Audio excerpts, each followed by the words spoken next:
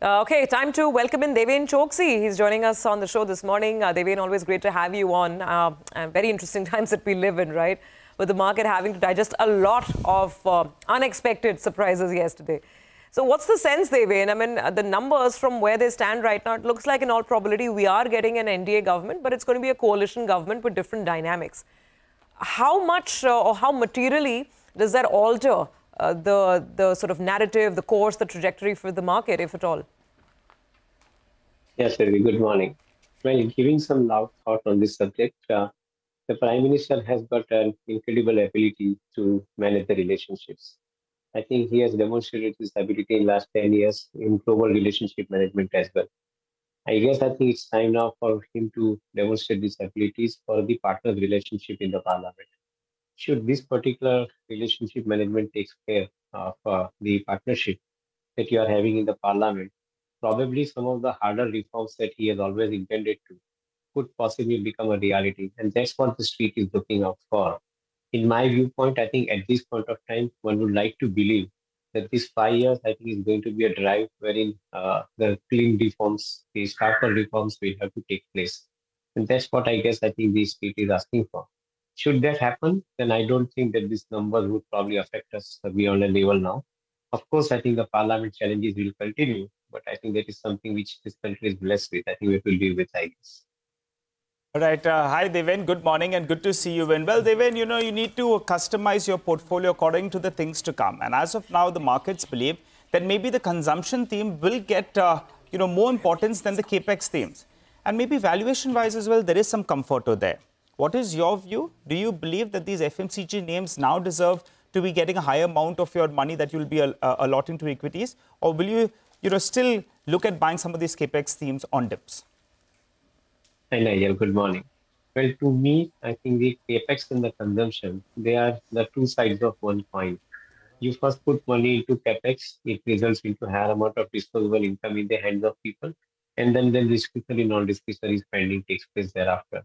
So I think the choice is not there. Probably I think they will have to continue with the capex program in the economy. And fortunately, I think the financial numbers are with them. On one side, they have got a stronger GDP growth. On the other side, I think they have already got, I think, the industry producing better results and putting in more money now into the system. And as a result of which, I think more amount of disposable income in the hands of people. The current GDP of around close to 4 trillion, suppose if this growth rate continues, then possibly I think we are going to see 10, 12 billion of GDP in 2035. And that in itself, I think, would create an equivalent amount of current GDP, equivalent amount of that GDP would be the saving, the investment going forward in 10 years. So I think the consumption is a natural outcome of the spending that the government is doing. And there is no choice. I think they will continue with the higher amount of capex in the economy so that I think the consumption and the tax ratios keep on improving thereafter. Right. Deven, I was sort of talking about PSUs this morning, earlier today, and a lot of questions because that's where most of the action has been, right? So how to navigate that space. And I thought maybe what happens is some of the sort of illiquid, not backed by fundamentals so much, just pure momentum, gains beget gains kind of stocks, right? And there are lots of them there, and especially the smaller ones. Sort of there is profit taking and maybe more pullback in general, like in interest there. And some of the larger, more stronger, fundamentally stronger names, I mean, there is action. So maybe, I was talking about Coal India on one end, and maybe on the other end, names like, MMTC, and that long cohort of stocks of that sort. Do you think that's the way to sort of look at this space, especially for our retail audience, Deven? Yeah, Prashant. I think more importantly, over a period of time, you have learned two things. Over a longer period of time, I think it is a growth rate which determines the price earning ratio, the valuation. Suppose if you are growing the company at a 20% rate of growth, and every 4 years the size of the company gets doubled, then you are justified to give 25 as a price earning ratio.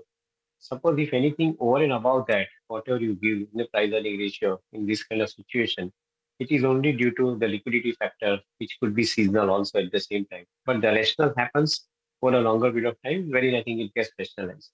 So this is where I think we have been following the discipline in the portfolio all along. Yes, in a given situation, I think you have been seeing some of the PSU companies have been commanding the price earning ratio of 40, 50, 60, etc. I would think that I think unless they catch up with the earnings, probably I think it's not justified. So that rule stays. Whatever may be the condition in the market, that rule stays. And we follow that rule, I think, religiously.